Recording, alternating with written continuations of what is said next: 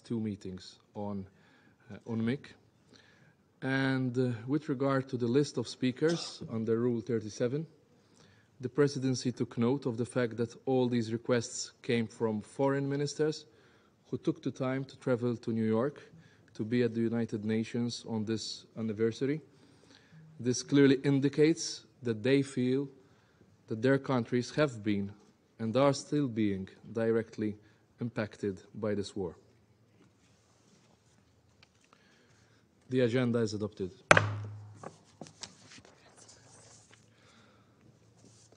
I would like to warmly welcome the Secretary General and the distinguished ministers and other high-level representatives. Your presence today underscores the importance of the subject matter under discussion. In accordance with Rule 37 of the Council's Provisional Rules of Procedure, I invite the representatives of Croatia, Czech, Estonia, Germany, Hungary, Italy, Latvia, Netherlands, North Macedonia, Poland, Republic of Moldova, Romania, Slovakia, Spain, and Ukraine to participate in this meeting. It is so decided. In accordance with Rule 39 of the Council's Provisional Rules of Procedure, I invite His Excellency Mr. Josep Borrell, High Representative of the European Union for Foreign Affairs and Security Policy, to participate in this meeting. It is so decided. The Security Council will now begin its consideration of item 2 of the agenda. And I now give the floor to the Secretary General, His Excellency Mr. Antonio Guterres. Mr. President, Excellencies, the purposes and principles embedded in the United Nations Charter are not a matter of convenience. They are not merely words on paper. They are at the core of who we are, and they reflect the driving mission of our United Nations. And they exist precisely to address any grievance, whatever it may be. 1 year ago, I sat in this Council and urged, and I quote, "In the name of humanity, do not allow to start in Europe what could be the worst war since the beginning of the century, with consequences not only devastating for Ukraine, not only tragic for the Russian Federation, but with an impact we cannot even foresee in relation to the consequences for the global economy." End of quote. I said then that we must give peace a chance, but peace has had no chance. War has ruled the day. The Russian invasion of Ukraine is a blatant violation of the United Nations Charter and international law. It has unleashed widespread deaths, destruction, and displacement. Attacks on civilian and civilian infrastructure have caused many casualties and terrible suffering. The Office of the High Commissioner for Human Rights has documented dozens of cases of conflict-related sexual violence against men, women, and girls, and serious violations of international humanitarian and human rights law against prisoners of war, and hundreds of cases of enforced disappearances and arbitrary detentions of civilians were also documented. Mr. President, life is a living hell for the people of Ukraine. An estimated 17.6 million people, nearly 40% of the population of Ukraine, require humanitarian assistance and protection. The crisis has erased 30% of pre-war jobs. The World Food Programme estimates that nearly 40% of Ukrainians are unable to afford or access enough food. And the war has sparked a displacement crisis not seen in Europe in decades. More than 8 million Ukrainian refugees have been recorded across Europe, in addition to an estimated 5.4 million who have been internally displaced. More than half of all Ukrainian children have been forced from their homes, with unaccompanied and separated children facing grave risks of violence, abuse, and exploitation. Vital infrastructure is under fire. Water, energy, and heating systems have been destroyed in the depths of a freezing winter. The World Health Organization has verified over 700 attacks on healthcare facilities, and more than 3,000 schools and colleges have been damaged or destroyed. Millions of students have had their education severely disrupted. Less measurable, but no less important, is the devastating impact of months of displacement and bombardment on the mental health of Ukrainians. Nearly 10 million people, including 7.8 million children, are at risk of acute post-traumatic stress disorder. And make no mistake, the Russian Federation is also suffering the deadly consequences. Monsieur le Président, Mr. President, we need peace. Peace in line with the United Nations Charter and international law. As we work for peace, we will continue calling for action on many fronts. Protection of civilians must remain the top priority. Attacks on civilians and civilian infrastructure must stop. The use of explosive weapons with wide area effects in populated areas, in towns, cities, and villages must end. Safe and unimpeded humanitarian access for life-saving assistance must be ensured. We must also invest in Ukraine's recovery and reconstruction. At the request of the Ukrainian government and on behalf of the United Nations system, the United Nations Development Programme is co-leading an assessment of damage to energy infrastructure jointly with the World Bank. Mr. President, since the start of the war, the International Atomic Energy Agency has supported Ukraine to ensure the safety and security of its 15 operating reactors at 4 nuclear plants, including Europe's largest nuclear power plant in Zaporizhzhia. We continue to urge all parties to swiftly agree and implement a nuclear safety and security protection zone at the Zaporizhzhia nuclear power plant to avoid a serious accident with potentially disastrous consequences. Barely veiled threats to use nuclear weapons in the context of the conflict have spiked nuclear risks to levels not seen since the darkest days of the Cold War. These threats are unacceptable. Progress continues to be made under the Black Sea Grain Initiative, an agreement brokered with the parties by the United Nations and the government of Turkey. More than 20 million metric tons of foodstuffs have now been safely reconnected to global supply chains on more than 700 ships, helping to bring down prices around the world. I want to underscore the importance of all parties remaining engaged in this initiative and reiterate our call for it to be extended beyond March 2023. And the United Nations is firmly committed to working to remove remaining obstacles to Russian food and fertilizer exports, including ammonia. These exports are essential to our broader efforts to bring down prices and this food insecurity around the globe. Both efforts demonstrate that international cooperation is essential, valuable, and possible, even in the midst of conflict. Mr. President, over the past year, this Council has held more than 40 debates on Ukraine. The guns are talking now, but in the end, we all know, that the path of diplomacy and accountability is the road to a just and sustainable peace. Peace in line with UN Charter, international law, and yesterday's resolution of the General Assembly. We must prevent further escalation. We must all encourage every meaningful effort to end the bloodshed and at long last give peace a chance. Thank you.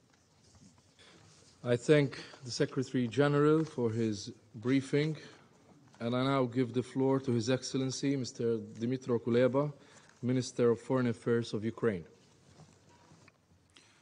Mr. President, distinguished members of the Security Council, Secretary General. First of all, I would like to thank the Presidency of Malta for convening this important meeting. The General Assembly has just passed a resolution on the principles of comprehensive, just, and lasting peace in Ukraine. 141 member states took the side of the UN Charter, while 7 took the side of Russia. No additional explanations are required here. The resolution follows the logic of President Zelensky's peace formula. The goal of this 10-point plan is to restore respect for Ukraine's sovereignty and territorial integrity within its internationally recognized borders, in full compliance with the UN Charter that we all have committed to respect and uphold. To make it short, the goal of the plan is to get Russia out of Ukraine and make the world a safer place. Obviously, any new peace proposals should now be aligned with demands set forth by the resolution. We invite all countries from every corner of the world to facilitate implementation of the resolution and the peace formula. We need to act jointly and quickly.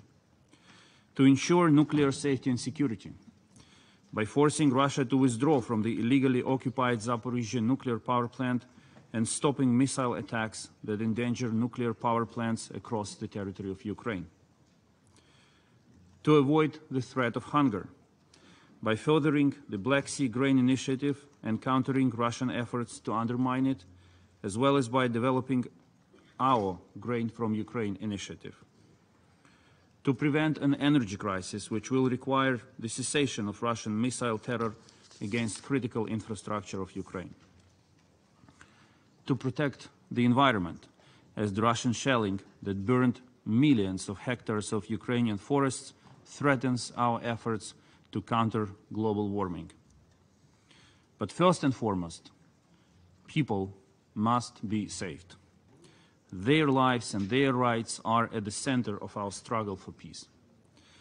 The magnitude of the humanitarian crisis brought on by Russia's aggression against Ukraine cannot be overstated. I would like to highlight here only one of numerous horrendous facts. Russia is now implementing in Ukraine probably the largest instance of state-sponsored kidnapping of children in history of our modern world. Dear members of the Council, Ukraine will resist as it has done so far, and Ukraine will win. Putin is going to lose much sooner than he thinks.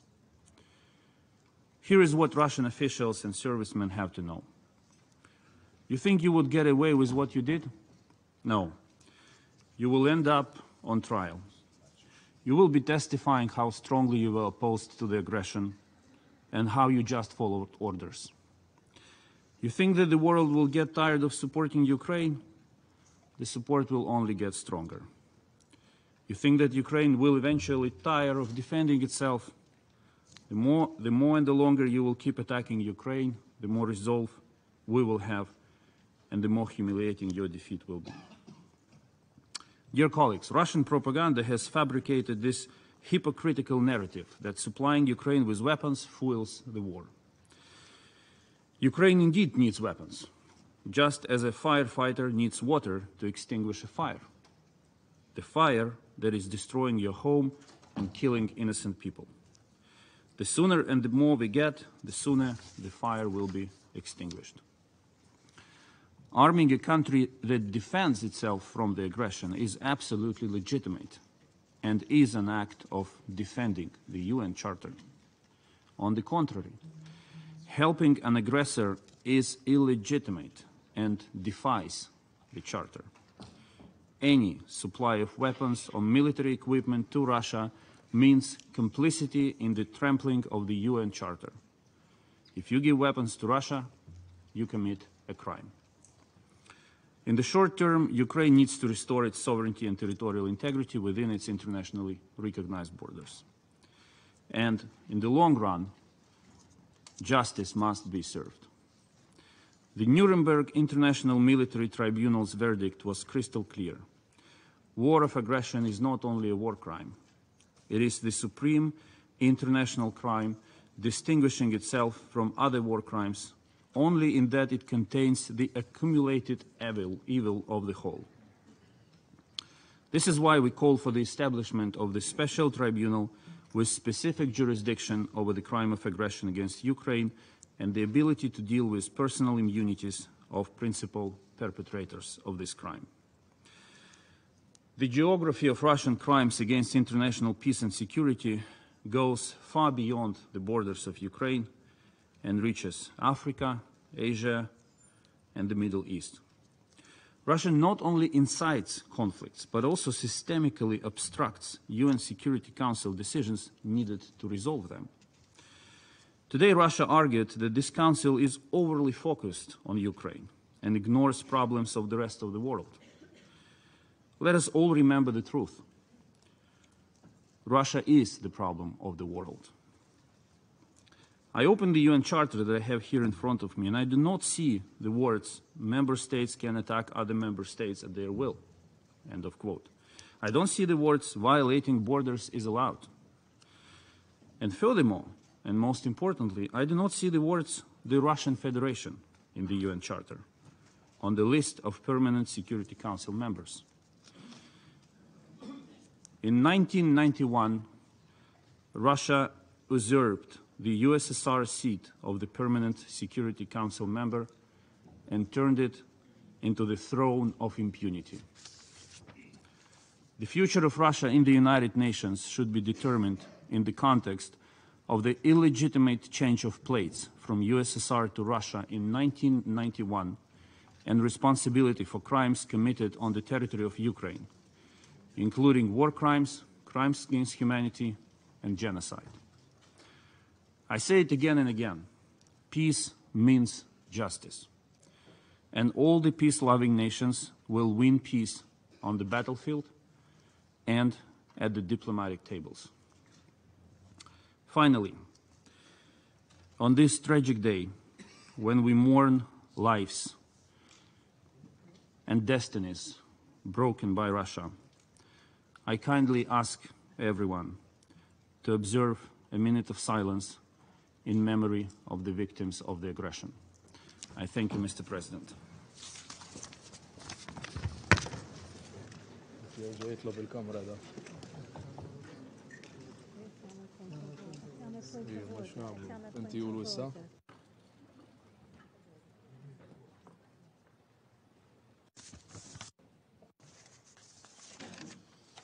The representative of the Russian Federation has asked for the floor to make a statement. Mr. President, we are getting up on our feet to honor the memory of all victims of what has happened in